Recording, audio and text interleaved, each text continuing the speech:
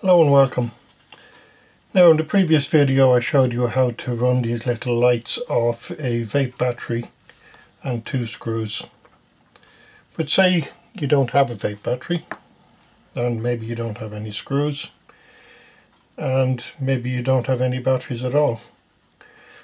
So let's set it up and get the lights to run off a USB.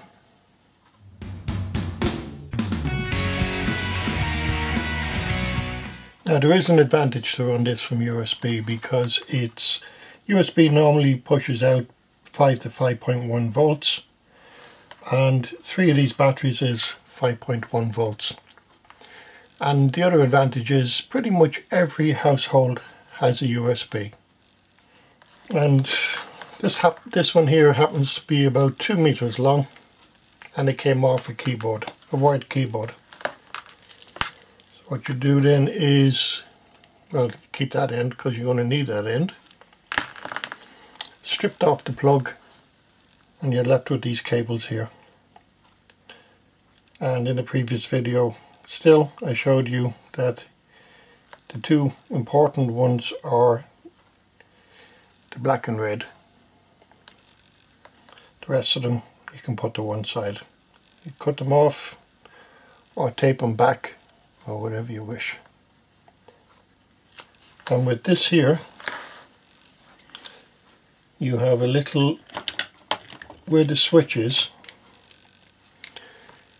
there's a little plate covering. Now the little plate is not glued in, it's only pressed in.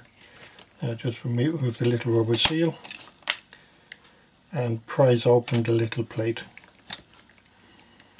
If you have a little screwdriver or something that can get in underneath it and prise it up. Work your way around gently, try not to break it, and lift it up and there you have it. Now these are the 2 wires that are feeding the little LEDs, but what we're looking for is the connectors that connect the batteries. You can see this one here and this one over here, and with a close look you'll see that it says B minus and B positive, with B stands for battery. So what we'll need to do then is we'll need to connect your cable in there and we can run it from USB. With the rest of the cables stripped off, a little bit of heat shrink there, isolated, tiny little bit of solder on the positive and negative, the red being the positive, and we'll just solder it into place and then we can test it.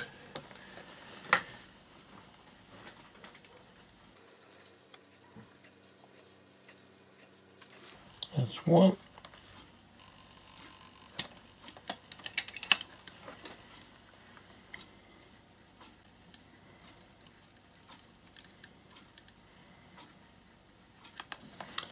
And that's the other. So this is the cable here. You can see nothing else. And I'll just grab a power bank just to show you.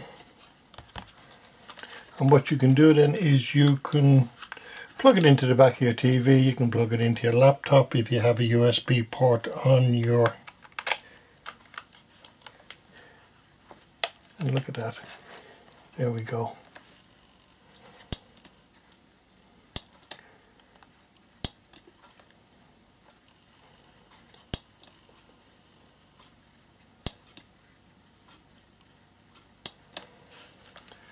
And there we have it working. Now the thing about USB power banks, they don't stay on all the time. If they don't detect that they're charging a battery or they're charging something, then they'll switch off. Because there's no battery in this, it'll actually switch off after a couple of minutes. But if you're running it through your laptop or your TV, or if you have a USB socket in the house, you can use it that way. Now if you want to run it from a power bank, what you'll need to do is you will need to put in a battery like it has to be a rechargeable battery, and it has to be a 4.2 battery, like a vape.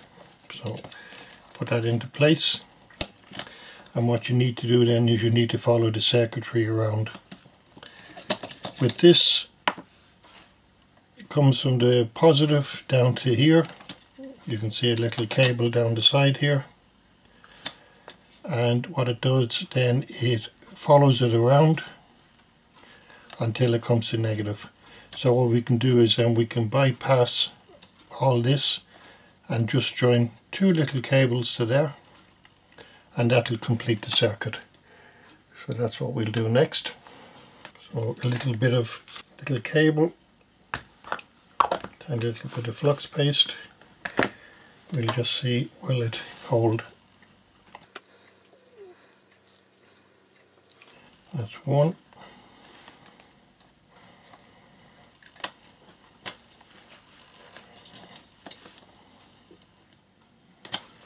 Right, and that's it. So now we have the little jumper done. Push this in, there's the lights working,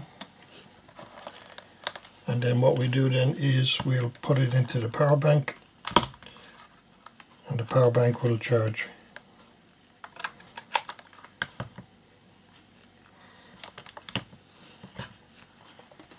And that will continue to run on the power bank as long as the power bank keeps running. If you have a second power bank, you can have that on charge while this one is in use. I forgot to mention, don't forget to put everything back together. Put your little seal on.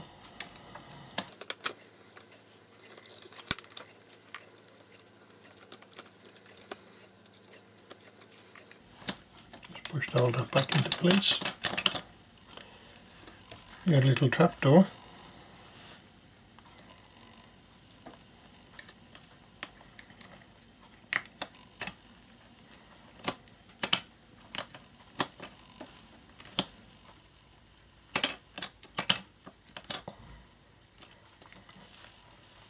And then, if you wish, you can close it up. Now it'll be a bit of a tight one, squashing it on that, because if you're going to use it outdoors, it'll need to be as watertight as possible, but if you press it hard enough, it will.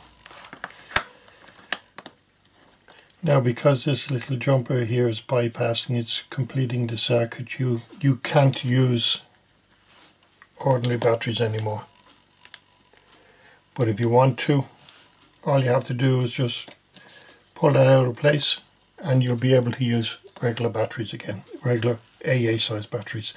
Again, if you're going to use just ordinary ones, they don't have to be rechargeable, but don't plug in the USB if you have non-rechargeable batteries in it. Well, I hope you found this useful. Give us a thumbs up if you did. Drop a comment, like, share and subscribe, and you'll find us on the usual social media platforms.